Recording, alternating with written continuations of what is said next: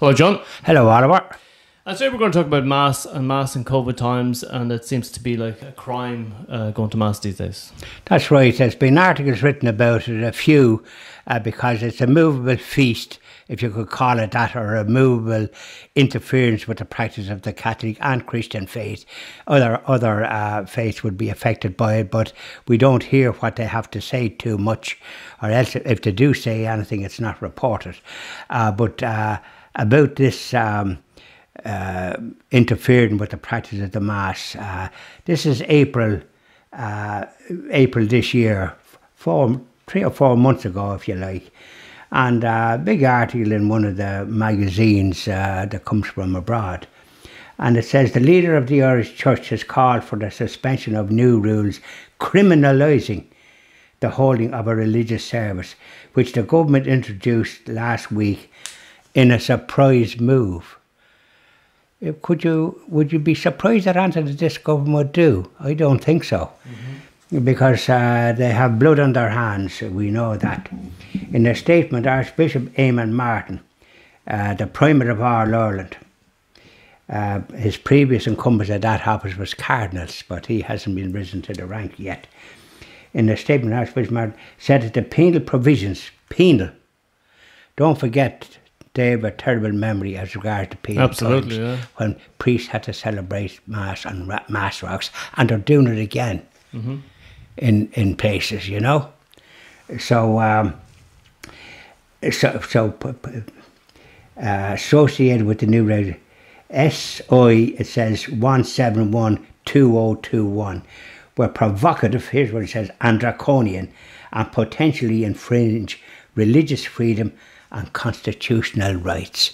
Does this government that we're saddled with pay any attention to constitutional rights, which guarantees religious freedom, not just for the Catholic faith, which was the majority, but for Christian faiths in general, that they could practice their faith without interference from the state, good, bad or indifferent, under any circumstances?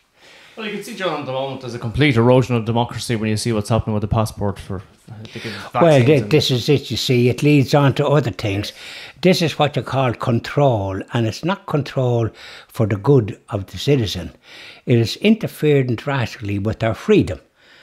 But particularly the freedom, they have people confused in lots of ways, because they've had this now for nearly going on 2 years, I'd say, at this stage. Yes.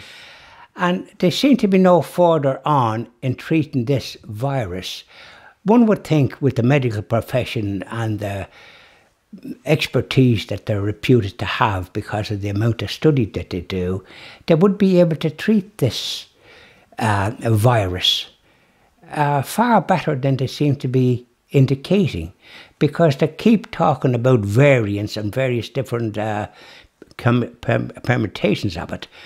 The flu injection is often changed every year because the flu sort of varies from year to year. So they try to anticipate. And I get a flu injection, which has been quite effective. How long are you getting the flu injection? For the past, more or less since I think I retired.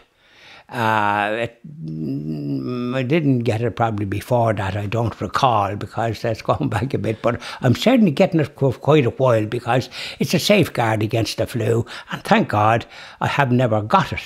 I don't think John Malone ever retired. He seems to be busier than ever. Right.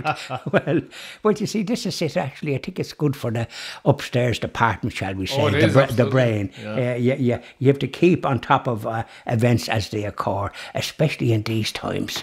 These times are the most peculiar of all time.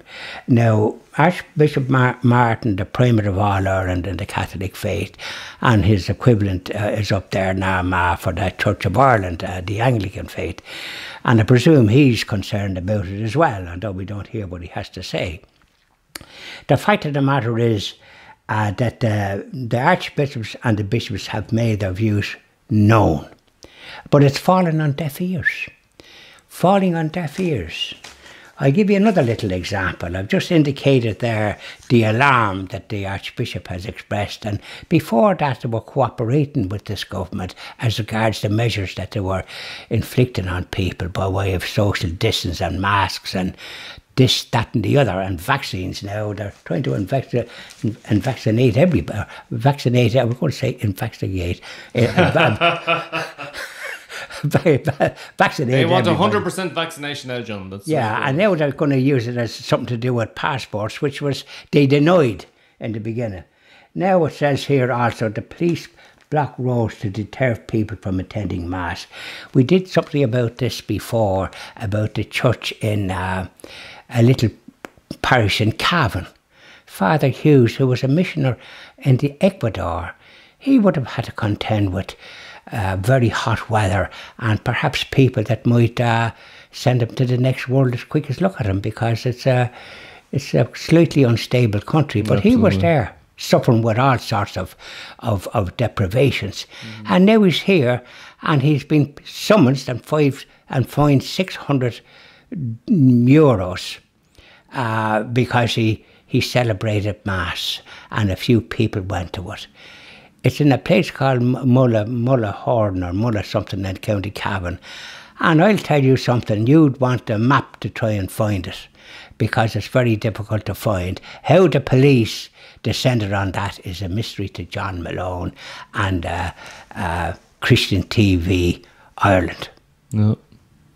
Do you see where I'm coming from? Yeah, so and the people's names was taken, interfering with it. You can just visualise what Catholics and Christians in during the persecutions of the Catholics and Christians, the Jews in Germany all those years ago. Is this the church you're talking about, where the police entered the church and stopped the Mass? Oh, they did that in some other place. That's an example. They did that too. That was terrible. Of course it is. But they blocked the roads in this place, which is you can go to Cavan on that particular road. And I had a customer in that little village who was associated with the church. Because they would be all associated with it. It would be and the community hall would be the main feature of their whatever they'd be doing, and putting on plays and that. So let's face it, they have interfered with it. But the fact that they're using penal laws, yes, could you credit it? Yeah. Would you think it was possible? No, you wouldn't. That's the thing. And by the way, even as we speak, there's been further restrictions again. They're interfering that they can't have baptisms or confirmations and First Holy Communions in Catholic churches, and I suppose in other churches that have perhaps the sacrament or have confirmation. I don't know whether they call it a sacrament or not, but suffice to say that they're stopping that, and there's a hue and cry about it, because they're still carrying it on. And then they're limiting people to 50 or whatever it is in a church that might hold 1,000. I mean, it's ludicrous. Yeah. So it seems to me that they're persecuting Christians. That's what I do. It does appear that way. I wonder, the thing about it is, you don't see, the only thing we're seeing is about the Catholic Church, right? There are other Christian faiths in Ireland, right, as we know, and you don't see them stopping. I haven't heard of anything where they've gone into an Orthodox church, or they've gone into any of the other Presbyterian churches. I haven't. Or the Muslim mosques. Yes, they haven't. Yeah, but I mean, we haven't heard from them. We don't know if they're interfered with as well. In other words, that they can't hold their services, because if they're penalising the Catholic faith, they're obviously doing it to other faiths. But we don't hear, because we're in a society, or we're in a situation that the media is practically controlled by this government. As far as I can see, if this government gives anybody any money, any institution, they try to dictate to them. Yes. And the church, I think, in this country has charitable status. In other words, I don't know if there's rates on their buildings. I don't think there is. It could be threatened that would occur. It's probably come down the pipeline. Well, you see, they have these, what I call stings up their sleeve. Yeah. And the sort that they would be capable of doing that. But I think they should be challenged to do their damnedest. And then we'll see what has happened. The fact that this crowd that's ruling the country at the moment were elected on proportional representation, some of them up to the 11 count, they haven't got the mandate to govern the way they're governed and to interfere with people the way they are. I mean, are they running the country, or is it doctors doctors that are not responsible. Nobody voted for these doctors. I tell you, NPHET, this NPHET, and that you see, the advisory committee. Yeah. What I think has happened there is, it appears to me that the NPHET is the puppet, okay? The fall guy for the government. So when NPHET suggests something, let's suppose there was no NPHET, okay? Yes. So the government comes along, they have a terrible idea, it fails, they get blamed. Whereas if they have NPHET there, okay, NPHET comes up with the terrible ideas, okay, some of them are good. But for every bad idea, they get blamed and the government looks clean. Well, then the idea that this government looks clean, to me, doesn't occur, because they're the ones ultimately that carry the can. They can blame this, that and the other, but we know that they're responsible at the end of the day. They can't say that they can't deny their responsibility. Yes. And that's the important thing. There's a priest celebrating Mass on a Mass rock. Okay. Just recently, and they're doing it quite a lot now because of this ban again that they've imposed. The Mass ban and the drift towards a new form of totalitarianism. Have you any idea where that is, John? Does it say it there where the Mass rock is? It says Father Jared Just Quirk hold it up there so we can see it. Celebrates the Eucharist on a Mass rock on Easter Sunday to highlight the ban on people attending Mass. It doesn't actually say, but there's Mass rocks all around the country, let's face it. And most people don't know about them. Well, you see, because they're not told about them. But they will be told about them when the Christian TV Ireland project is up and running. Yes. We won't be denying them that information, which is factual and true. This is written by a fellow called Dr. Philip Gonzalez, and he's a professor in one of the institutes here in this country. And although he has a sort of a South American name, Gonzalez, but he's very good.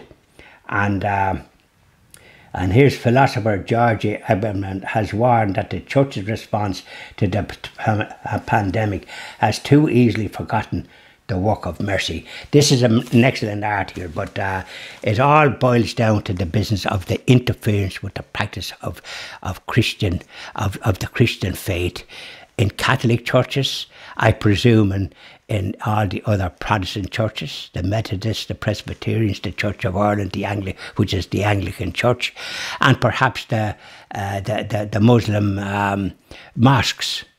The mosques that the Muslims celebrate their faith that way, and all the Muslims seem to, without exception, attend their mosque, and they take the Muslim faith very serious from what one they do, can and that's see. Probably why they're not being interfered with. Because you see, they must be interfered with, because they can't just do for one and not do for another, because then that's discrimination of the worst order, when, after all, the majority of people in this country are Christian. But the name discrimination seems to be a regular thing now, John, with the pandemic, in every aspect of society. Well, but you see, how long they're going to keep this business up? As I said, in the normal course of events with any virus, they're able to sort of deal with it in due course, and life goes back to normal. But this crowd doesn't seem to want life to go back to normal. I mean, they have nearly 2 years now to sort of deal with this. But I just believe that they don't know what they're... First of all, they have a fair idea what they're dealing with, but they just don't know how to deal with it. And I think what they're going to end up doing, and we'll do a video on it, I think we're doing a video on it today, what they're going to end up doing probably is... Do you remember the fever hospitals? I do. I think what they're going to end up doing is they're going to end up building COVID hospitals, small COVID hospitals, where you get your vaccine and the whole lot, but also where you're cared for in ICUs, separate to the main hospitals, and that's going to be the end of it all, and they're going to have to open up society and just build those hospitals, because you can't lock down society forever. No, not at all, and you can't interfere with the freedom of people going about and being able to go places and travel abroad if they wish to visit relatives and visit holy places if they're Christians and what have you, but also go for a bit of a break as well, to relax the mind, because normally we have a very wet country here, but lately we've had a kind of a heat wave, if you like to call it, and I've I've experienced that at first hand, trying to cut grass and all the rest of it. And I've been absolutely, in some ways, I've had to have a shower after it, and it was been nearly worn out. A fellow my age probably should be just looking at it and seeing it grow, but I like to keep it in order. And I have a ride-on mower, but even on that, and had a cap on me and all the rest of it, and was wearing feck all, or very little. And do you know what I'm going to tell you? I still had to have a shower, and not alone that, but drink water. You could become dehydrated. So you have to take it very careful. But anyways, I digress. I see people, God help them, sometimes driving cars with masks on. I see them out in the fresh air with masks on. What is the idea? And it's a very depressing picture to be at mass or whatever church you attend and see all the poor people wearing masks. I don't because I've had the second vaccine, but I refuse to go down this road of masks morning, noon and night. It is. I would say, look, for me, I'm fairly good with the mask, and I know I don't wear it in the street, and I don't wear it in the park or the beach, right? And I don't go to the beach really as such now. But the thing about it is, in a supermarket where you have a crowd of people, I would say wear a mask. Well, then sometimes you can't go into the supermarket. There's a fella standing at the door, puts me in mind of the Gestapo. But well, we won't run him down that way. But he's there to make sure, where's your mask? And all this type of stuff. So one is harried about masks. And even though in other jurisdictions it says when you have a second vaccine you don't have to wear a mask, but not in this jurisdiction. Well, see, the thing about it is people, I know of one case where a woman had the 2 Pfizer vaccines last February, and now she's infected with COVID, and she got it bad. Well, then it means then the blinking vaccines is not effective. I wouldn't say they're not effective, but new variants probably... and that, you know. Well, it says like in other places that the vaccine is supposed to cater for all these new variants, because like everything else, it's going to mutate. Everything mutates, and so on and so forth. I mean, that's normal. It's not something abnormal. Yeah. The same with the flu injection that you get every year. The flu mutates a bit. So they should have the wherewithal with the training that they have to deal with these. If you go back, John, if you go back to the 1700s, the smallpox outbreak, okay? The smallpox outbreak lasted, I think it was 50 to 60 years, right?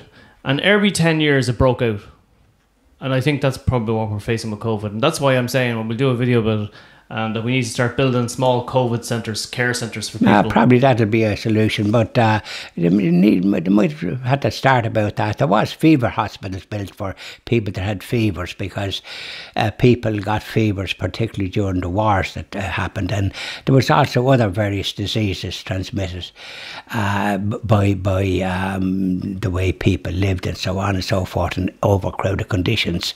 We had it here in this country. We had TB rampant. So you do have various illnesses, and but I think they have found some vaccines for this, so I think they should be able to just get on with it without exaggerating it to the extent I think that they're doing. I mean, after all, it's the same as anything. If you've got problems in any kind of part of society or vehicles or anything like that, eventually they're fixed. Don't forget the cars that started years ago. You had to wind them up. I had one, my first car, I had to wind it like this and give it, so I had to be fit. Like if I was as old as I am now, I think I'd probably never get anywhere because I couldn't be doing this.